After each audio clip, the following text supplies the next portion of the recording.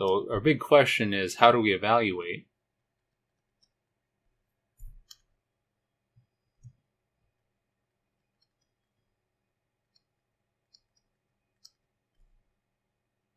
A triple integral.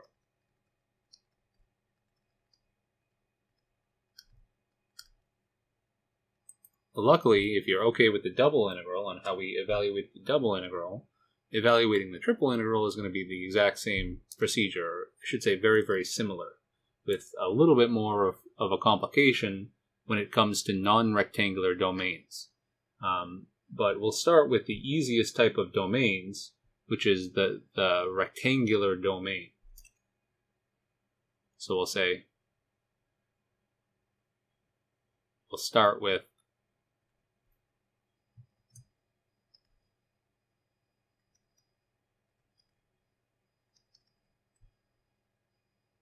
a rectangular domain.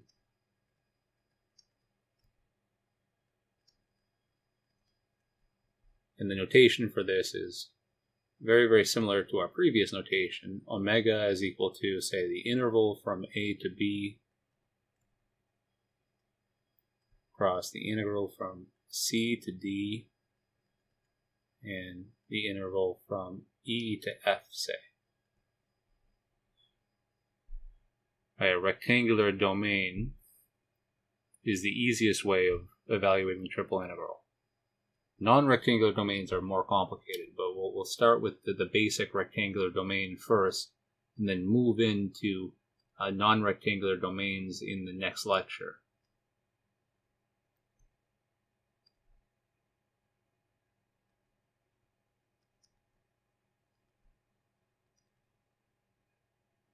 So this is the region, say, from A to B in X, the region from C to D in Y, and the region, say, from E to F in Z. This is going to correspond to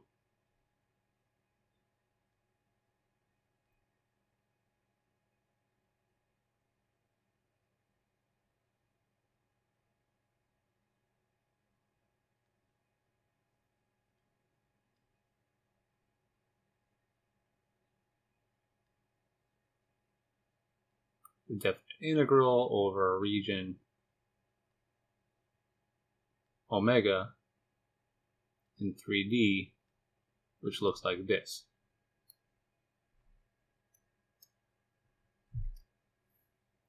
So the triple integral over the region omega, for this function of 3 variables,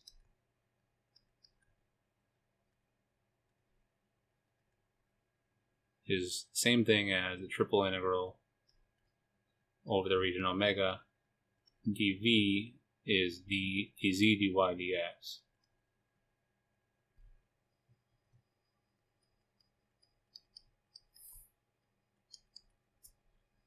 And the way that we evaluate this integral is by considering the iterated integrals again.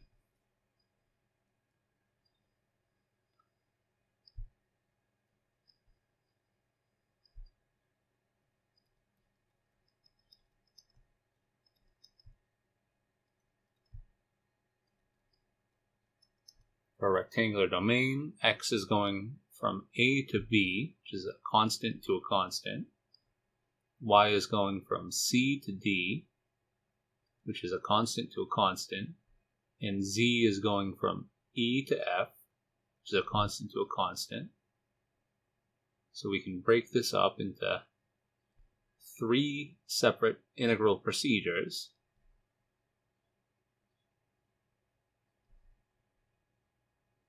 Just like we did for the double integral. Only the double integral, we only had 2 separate integration procedures. You had an inner integral and an outer integral for the double integral. For the triple integral, we have an outer integral, or an outer iterated integral.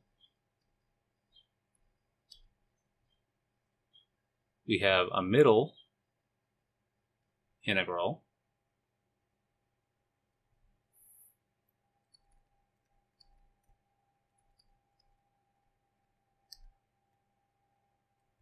and we have an inner integral.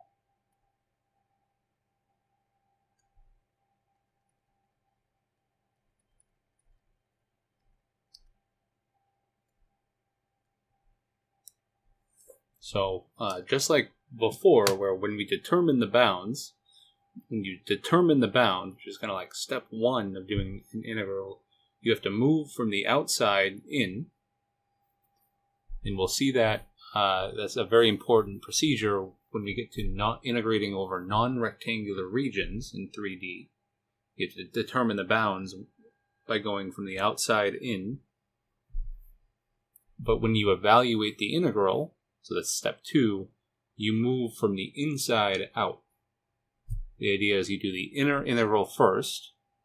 That's going to be, in this example, or in this order of integration, it'll be the z integral first.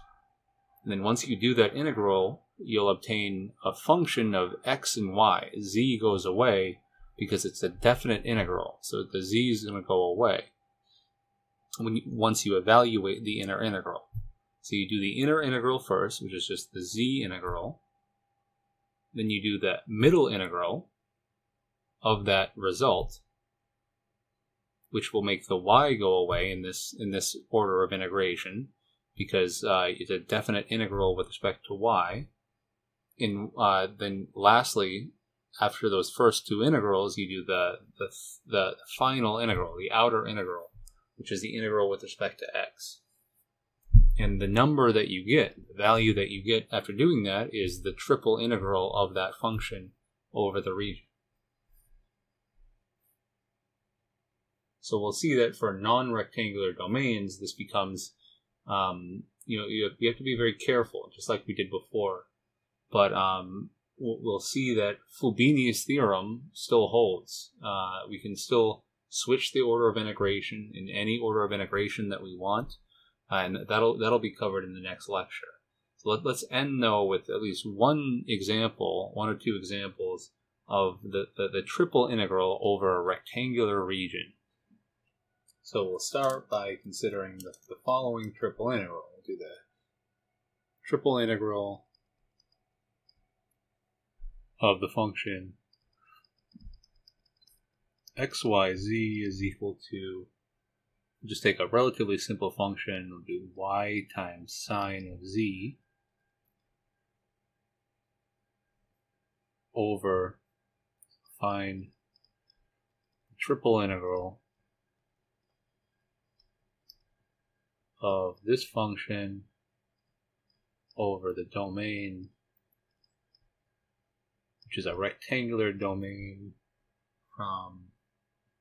for x from 0, or we'll do z from 0 to pi over 6, x from -2 to 3, y from 0 to 1.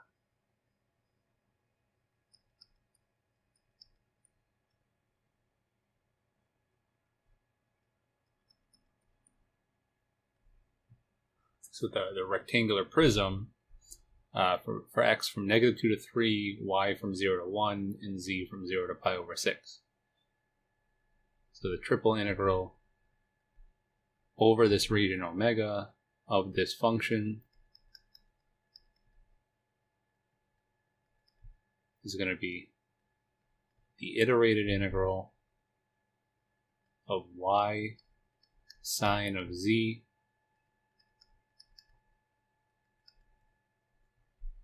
x here is going from -2 to 3. As x goes from -2 to 3, y is going from 0 to 1. And z is going from 0 to pi over 6.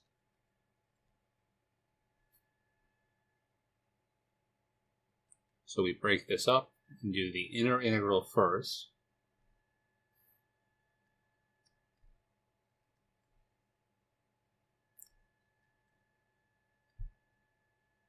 The inner integral is going to be the antiderivative of sine y times sine of z with respect to z.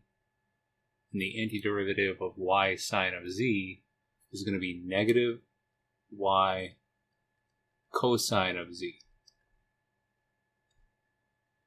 evaluated from pi over 6 to 0.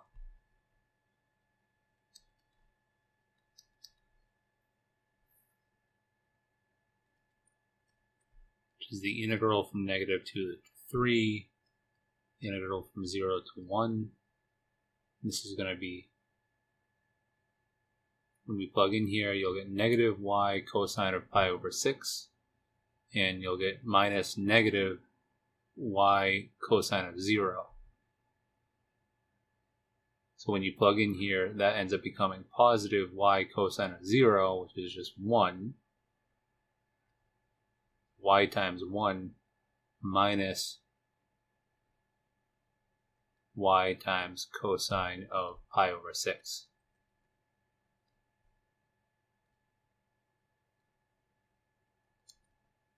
And that's our inner integral. So we just evaluated the inner integral right here. This is the same thing as y times 1 minus cosine of pi over 6. Cosine of pi over 6 is square root of 3 over 2. So this is y times 1 minus the square root of 3 over 2. So this is just constant. So this is the same thing as using our property 1, we can factor out the constant 1 minus square root of 3 over 2 and just focus then on the double integral from -2 to 3,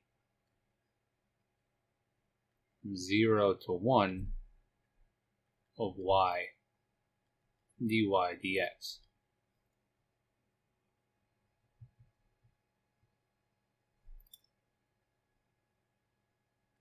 This is equal to 1 minus the square root of 3 over 2 times the integral from -2 to 3 of the integral of y from 0 to 1 with respect to y.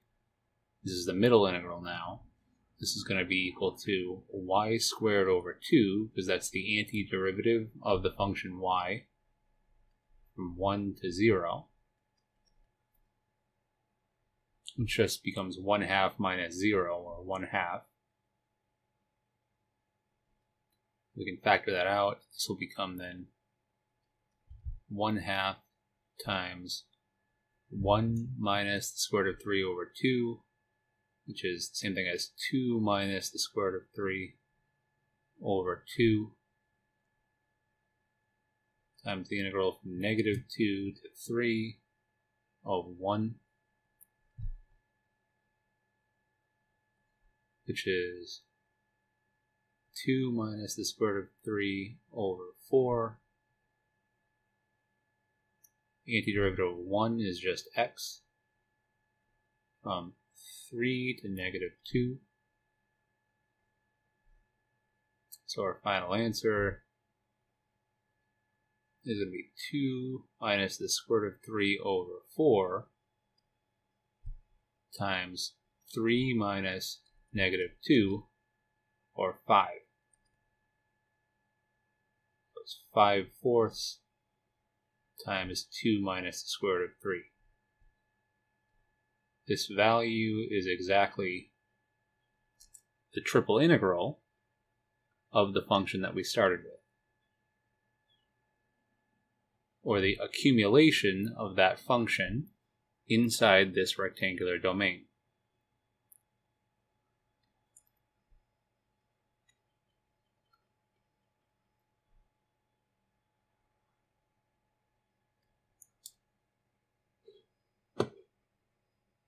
If you'd want to figure out the average value of this function over the domain, you'd have to figure out the volume of the domain, in this case, the triple integral of the constant function 1,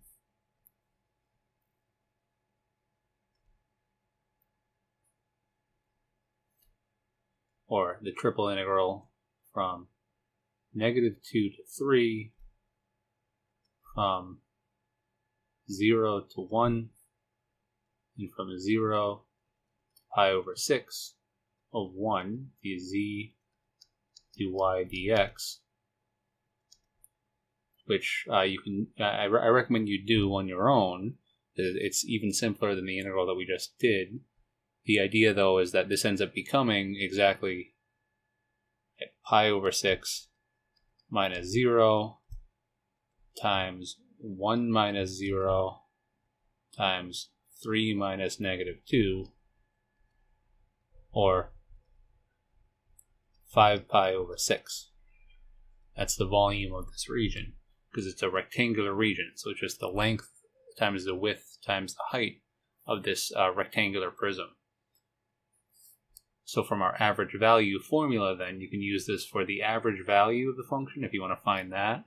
The average value of this function is going to be on the region, is going to be given by this 5/4 times 2 minus root 3, which is the accumulation of the function, divided by 5 pi over 6, which is the total size of the region. So the average value of this function is going to be exactly 3 times 2 minus square root of 3 over 2 pi. This shows you how to apply that formula that we went over before, the average value of the function. So you could also apply the mean value theorem here as well. You can use this idea to calculate the maximum value and the minimum value of that integral. But this function is simple enough that we can actually just calculate the integral, and we did so. But it's nice to kind of see that be applied. We'll do one more example. We'll do the triple integral, say,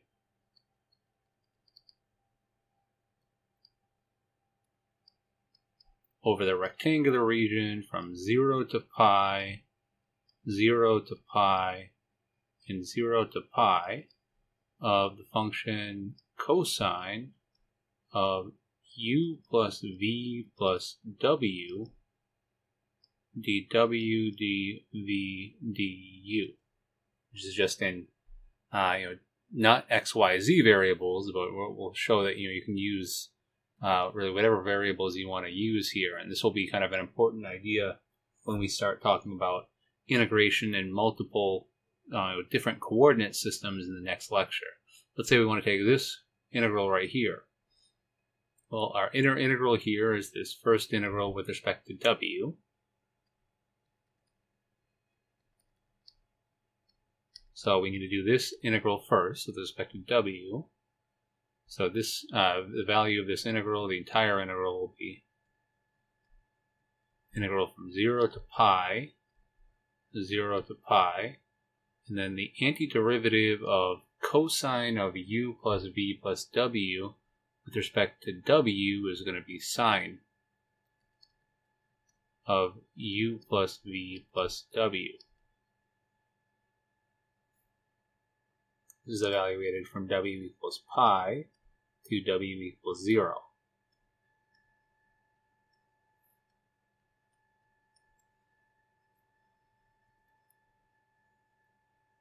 So this will be the double integral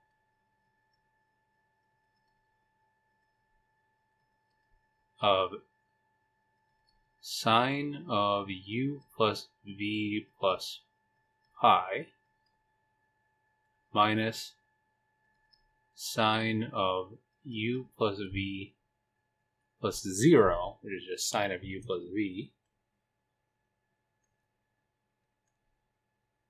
dv du,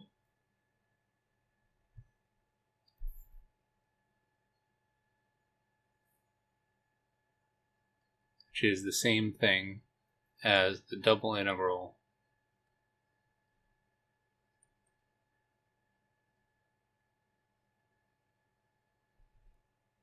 I believe we can do all, so you could split it up into two parts. I think the easiest way for me to do this and not write too many steps, to not overwhelm me with the number of steps, is just, well, the antiderivative, this integral right here is going to be with respect to v. So the middle integral here is this integral with respect to v.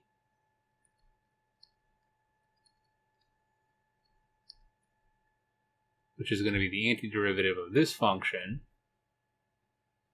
which will be sine of, or not sine, but the antiderivative of sine is going to be negative cosine. So we negative cosine of u plus v plus pi. Then it'll be minus negative sine of u plus v. This has to be evaluated for v from pi to 0.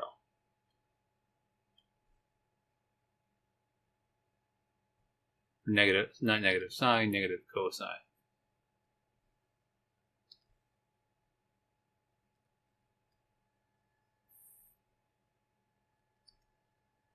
So it's the integral from 0 to pi of negative cosine of u plus v plus pi plus cosine of u plus v. This has to be evaluated from pi to 0.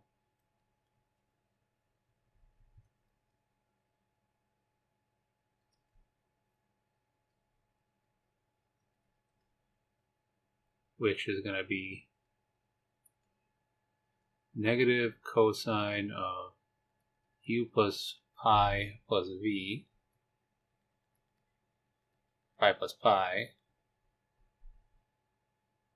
plus cosine of u plus pi. That'll be minus negative cosine of u plus 0, which is going to be u plus pi, plus cosine of u plus 0, which is cosine of u. And it's this entire integral, so it's the integral with respect to u.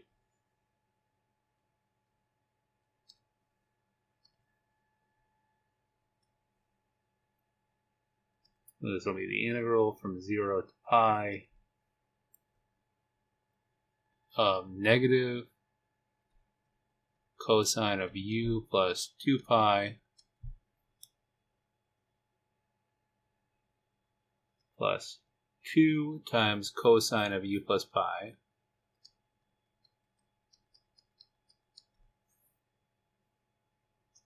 minus cosine of u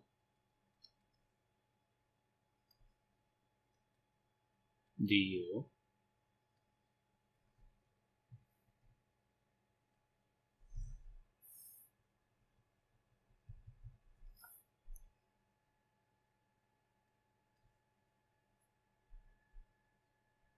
which is going to be equal to the antiderivative of cosine of u plus 2 pi is going to be sine of u plus 2 pi, and you have a negative sign right there, so that has to stay there.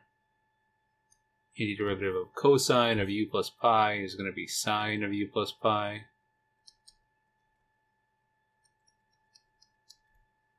And the antiderivative of cosine of u is going to be sine of u. Evaluated from pi to 0.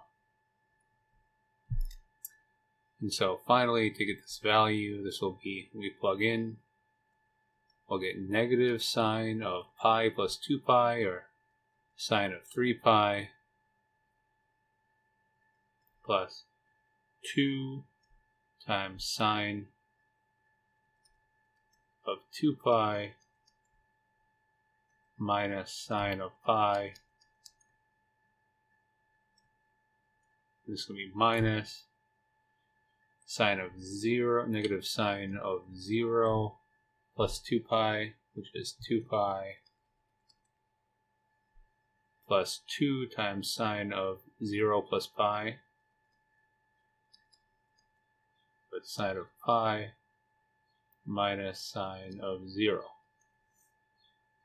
And sine of 3 pi is 0, sine of 2 pi is 0, sine of pi is 0, sine of 2 pi is 0, sine of pi is 0, sine of 0 is 0.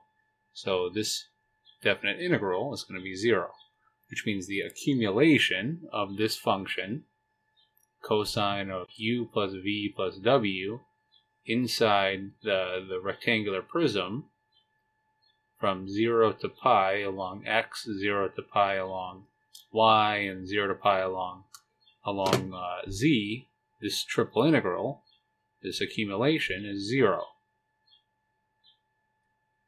I mean, the total amount of positiveness of the function kind of cancels out the total amount of negativeness of the function.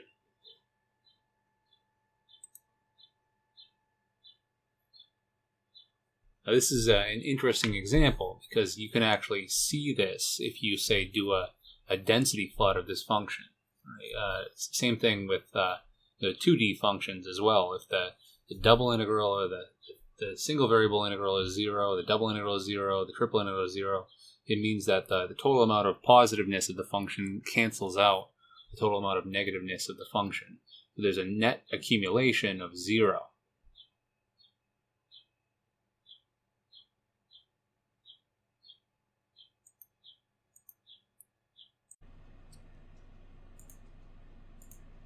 So here I just wanted to show a visualization of the Riemann sums converging for this integral.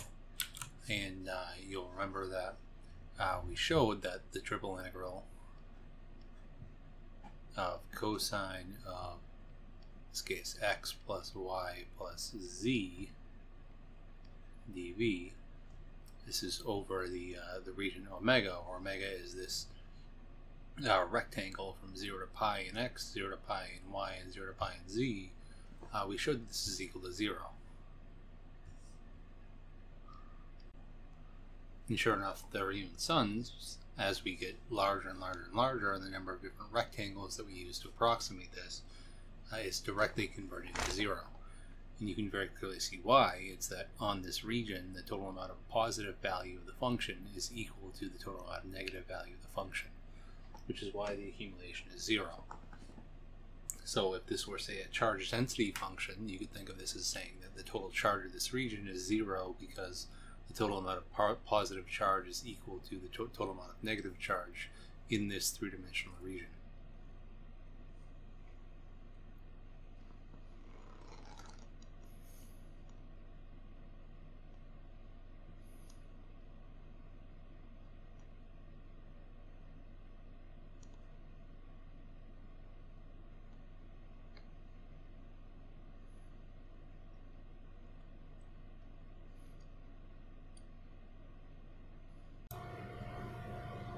So viewing a plot of this function, we can clearly see that this function, this is the function cosine of x plus y plus z. It has level surfaces which are planes of constant value. When you look at the level surfaces of this function, this is here the x-axis from 0 to pi over to pi, the y-axis here from 0 to pi, and the z-axis from 0 to pi. This is the axis right here. So the origin is right here. This is the x-axis, the y-axis, and then the z-axis. And I've done one of our density plots, so one of our plotting methods. This is using my custom Python code. And this basically takes a large number of points. I have 50 points along the x-axis, 50 points along the y-axis, and 50 points along the z-axis. So that's going to be 50 cubed. That's how many points are plotted here. And basically I've colored the function of each individual point to be the value of the function.